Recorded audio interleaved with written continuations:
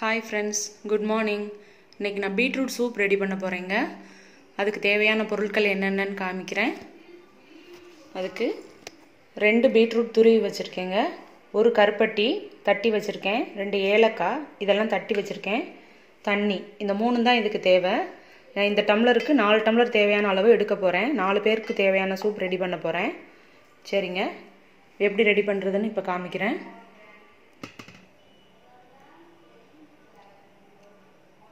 Stove on பண்ணிக்கலாம்.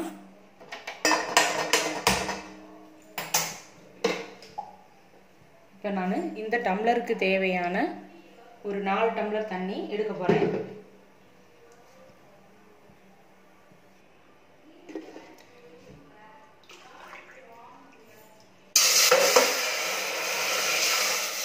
பாருங்க சட்டி சூடாயிருச்சு.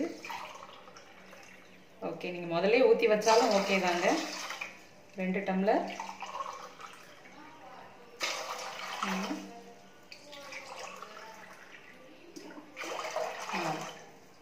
அவ்வளோதாங்க. இந்த தண்ணியில் அப்படியே நம்ம இந்த பீட்ரூட்டை சேர்த்துட வேண்டியதான்.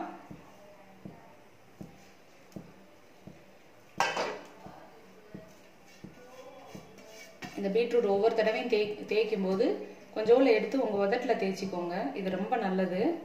அப்படி தேய்க்கும் போது உதட்டில் கருமை நிறம் வந்து படிஞ்சிருந்தான்னா அது நீக்கிடும். இந்த பீட்ரூட் வந்து கருப்பட்டியில் நல்ல அயன் சத்து இருக்கு. கருப்பட்டி 2 ஏலக்காய் எல்லாம் சேர்த்து நல்லா கொதிக்க விடணுங்க. எல்லாத்தையும் நல்லா மிக்ஸ் பண்ணி விட்டுட்டு நல்லா கொதிக்க விடணும். கொதிக்க ஆரம்பிச்சு ஒரு 10 மினிட்ஸ் வரைக்கும் நல்லா கொதிச்சுட்டான்னா இந்த பீட்ரூட் துருவி போட்டிருக்கோம்ல, இது அப்படியே கலர் சேஞ்ச் ஆகுங்க. இது கலர் சேஞ்ச் ஆனோடனே இதில் இருக்க சாரெல்லாம் இந்த தண்ணியில் இறங்கிடும். கொஞ்சம் பெரிய டம்ளர் தான் 4 டம்ளர் ஊற்றிருக்கேங்க. நல்லா 5 பேர் தாராளமாக குடிக்கலாம் இந்த சூப்பை. நல்லா கொதி வரட்டும். கொதி வந்து இந்த சக்கை கலர் மாறணும். சரிங்க, நல்லா கொதிக்கட்டும். பாருங்க நல்லா கொதிக்க ஆரம்பிச்சிருச்சு.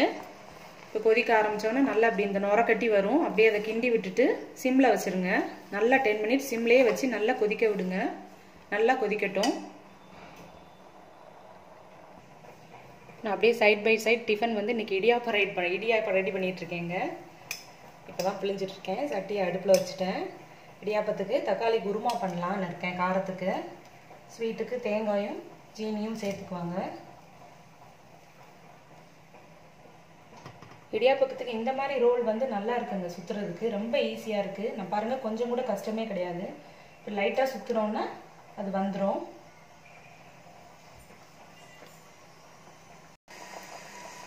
பாருங்கள் சூப் நல்லா கொதிச்சிருச்சு. இந்த சக்கையெல்லாம் நல்லா கலர் மாறிடுச்சு. இங்கே பாருங்கள் தெரியுதா? சக்கையெல்லாம் கலர் மாறிடுச்சு. இந்த ஸ்டேஜில் ஆஃப் பண்ணி வடிகட்டிடலாம். நான் அப்படி இடியாப்பத்தை பிழிஞ்சிட்டேன். குக்கரில் வைக்க போகிறேன்.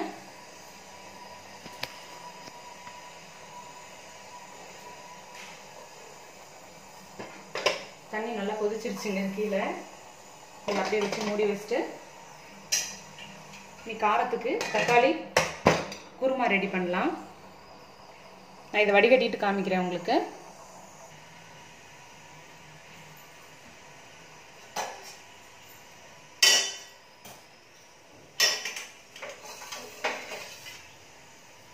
பாருங்கள் எவ்வளோ ரெட்டிஷாக இருக்குன்னு. இது வந்து ஹீமோக்ளோபின் கம்மியாக இருக்கவங்க இதை நம்ம டெய்லி எடுத்துக்கிட்டோம்னா நல்ல ஹீமோக்ளோபினோட அளவு வந்து கூடுங்க.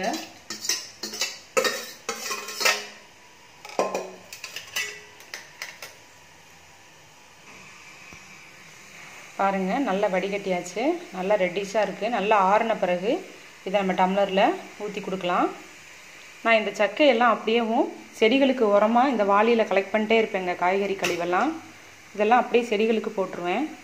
இது நல்ல உரம் செடிகளுக்கு. சரிங்க. குருமாக்கு தேவையான தக்காளி குருமாக்கு தேவையான பொருட்கள்லாம் காமிக்கிறேங்க.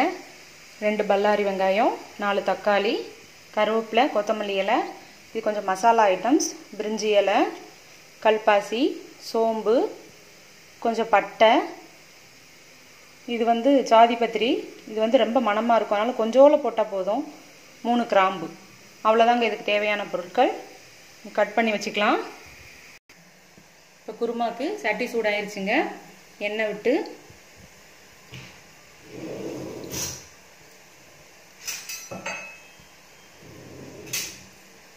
எண்ணெய் சூடாயிருச்சு. இப்போ கடுகு சேர்த்துக்கலாம்.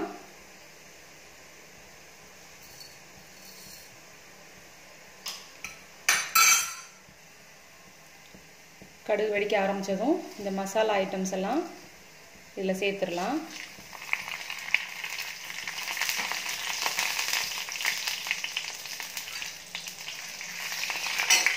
கருவேப்பிலை,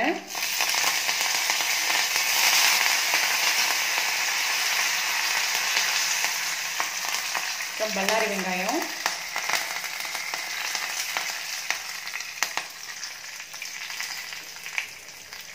இந்த பல்லாரி இதில் சேர்த்துடலாம்.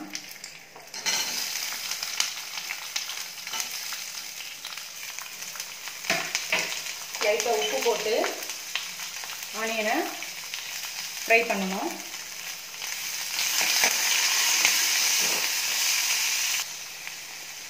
ஆனியன் வதங்கிடுச்சு.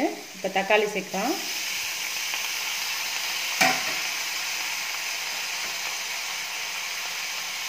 லைட்டாக கொஞ்சம் உப்பு போட்டு மசிச்சு விட்டுறலாம். மசிச்சதுக்கப்புறம் மிளகா பொடி சேர்த்தா போதும். தக்காளி நல்லா மசிஞ்சிருச்சுங்க. தக்காளி மசிஞ்சதுக்கப்புறம் குழம்பு மிளகாத்தூள், வீட்டில் அரைச்ச மிளகாத்தூள் 2 டீஸ்பூன், காரத்துக்கு தக்க உங்களுக்கு சேர்த்துக்கோங்க. நான் ஒரு 2.5 சேர்க்குறேங்க. சேர்த்து நல்லா மிக்ஸ் பண்ணி விடணும். இந்த பச்சை வாசனை போனதுக்கப்புறம் தண்ணி ஊற்றி கொதிக்க வைக்கணும்.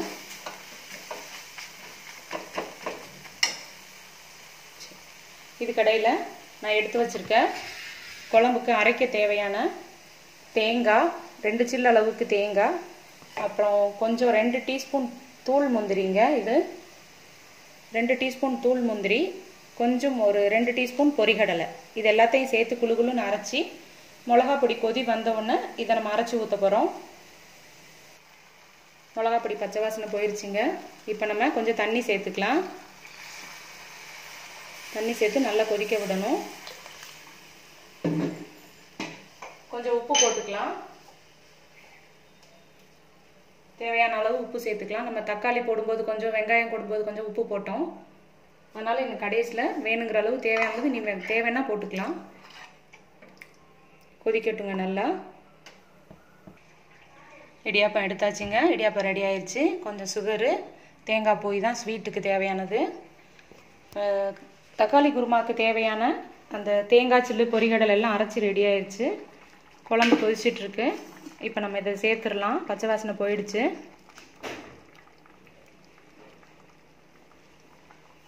இதில் சேர்த்து நல்லா மிக்ஸ் பண்ணி விட்டுடலாம்.